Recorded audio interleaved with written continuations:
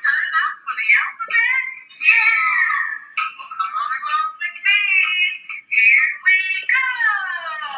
Time out for the alphabet. Time out for the alphabet. Time out for the alphabet. In 5, 4, 3,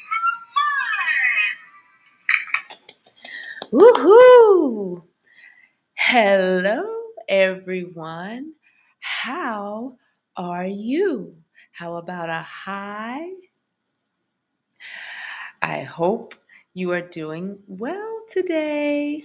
Do you know what our new letter is? If you guessed H, you are so right. And hi, hello, hope, and how all start with the letter H. And H says, can you say? There is a trick to saying the letter H to make sure you are saying it correctly, the sound of the letter H. So if you take your hand, and hand starts with the letter H. Take your hand and put it in front of your mouth, and when you say, you can feel the air in the middle of your hand, in the palm of your hand. So let's do that together. Very good. Good job. And as you can see, our letter H has an uppercase H and a lowercase h. As a matter of fact, all of our letters in our alphabet have an uppercase letter and a lowercase letter. So, if you can tell me what I'm doing now, I am combing my hair. And hair starts with the letter H. You know, there are so many wonderful things that start with the letter H. Like in the summertime, it's super duper. If you've said hot, you are right. Very good. Good job. And if you have a rock, is a rock soft? No. You got it, hard. And hard starts with the letter H. So as you know, when we do our letters, we like to go over and practice writing. So I hope you have your pencil and your paper ready. Now, if you have a crayon or a marker, that is okay. And if you do not have lined paper that is specific to practicing writing, it's okay. Just remember when we write how we hold our pencil. But I have my handy whiteboard here and I have my expo. But before we do that, let's roll our handy cube to say which letter we're going to practice writing first, our uppercase or our lowercase h. Let's go. Well, today we are going to practice writing our lowercase letter first. So remember, when you are holding your pencil, or if you have a marker, remember you squeeze with your first finger here, your pointer, and your thumb. You squeeze together, see that? And then you rest it on your middle finger. It rests, it sits, so you can hold it properly. So let's practice writing our lowercase h. So as you can see on my line paper, I have a red line up top, black line on the bottom, and I have a blue dotted line in the middle. So we are going to start at the red line. If you don't have a line, it's okay. Just follow me. Start at the top, straight down, and my expo is being funny. Straight down, and then we're going to make a hook. And we're only going to touch the dotted line. Oh, let's try that again. There we go. Sky to grass, stop. hook. I think my expo is having a rough morning this morning. Let's practice that again. Sky to grass, stop, hook. And as you can see, the hook part touches the dotted line. So we are not writing like this. See that? See how it goes over? Now, of course, when we are practicing, it's okay because you are going to write bigger. It might not even connect. Sometimes you start like this and then it goes like this. That's all a part of learning. When we write our H, it goes straight down, sky to grass, stop, hook. You're going to maybe start this way or this way, but you will eventually get it. So let's practice writing our uppercase H. Let me erase this so I have more space. Miss T needs more space.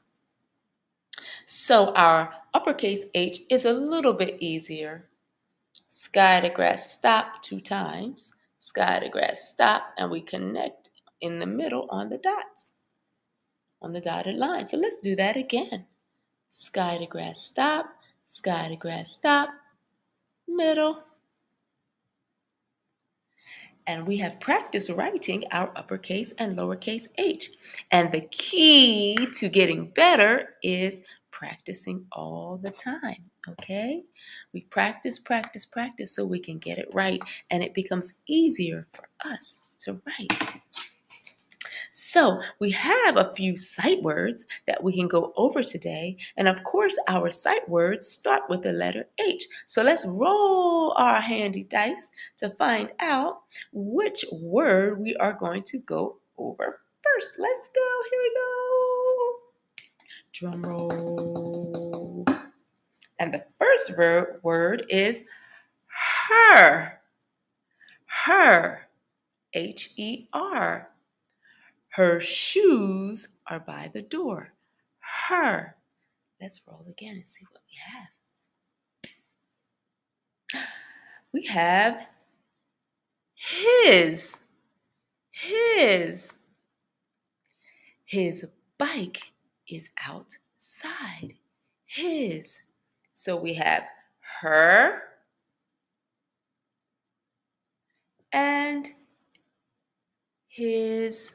H-I-S. Now remember, sight words are words that you know by seeing. So we usually do not sound out sight words. We just can look at them and know what they are. And this will help you to read. This will help you to learn how to read faster. All right, and I have a couple of pictures.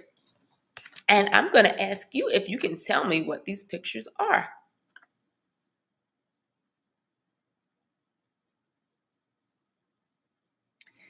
If you said a chicken, you are right. But what kind of chicken? If you said hen, hen, you are right. Chicken starts with ch, and it's a special sound that we're not going to go over today. So here we go. Our next picture is, do you know what this is a picture of?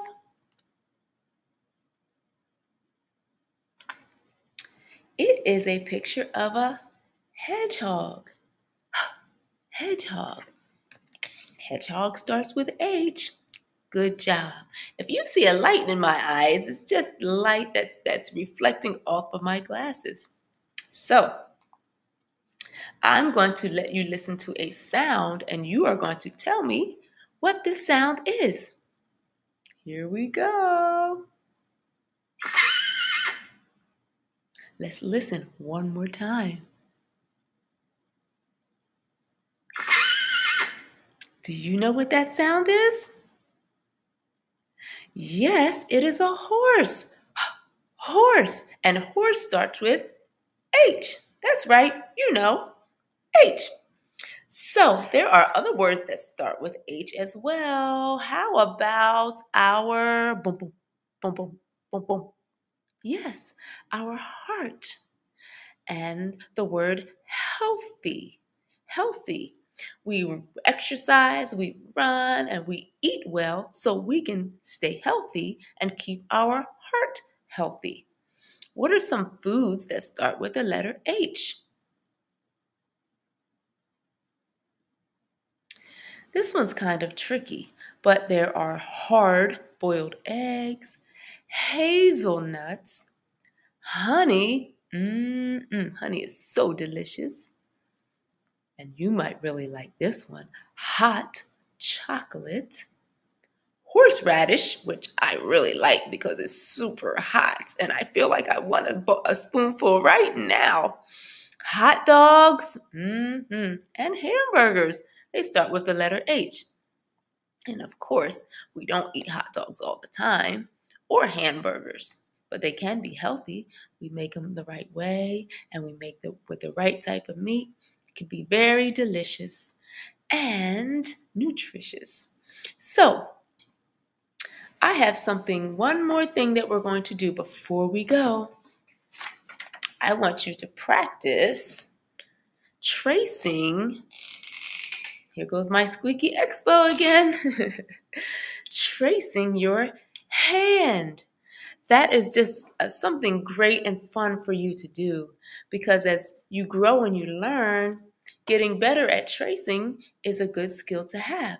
So what I want you to do is get a piece of paper, put your hand on it, and you are going to trace the outline of your hand. Let me turn this way. Now, I can't really do it right now because if I let this hand go, this is going to fall. So I want you to practice putting your hand on the paper, okay? And then you are going to trace your hand. So you trace over. So let me see. Maybe if I do it this way, you can see. See that? Trace. And you have to leave enough space in between. Uh-oh, my board is moving. Leave enough space in between. See that? So I just traced my four fingers. Trace your hand. That is a skill, and usually you're going to use a pencil because it's smaller and you can get in between your fingers. And then I want you to practice making a hill. Okay? This is all practice. This is all to work your fine motor skills. That's your skills to pick up things. Okay? Those are your fine motor skills. So that is your assignment for today. And that is also all we have today for the letter H at Time Out for the Alphabet with Miss T. I hope to see you soon where we go over our new letter. And you know what that letter is going to be, but you will tell me next time. Bye for now.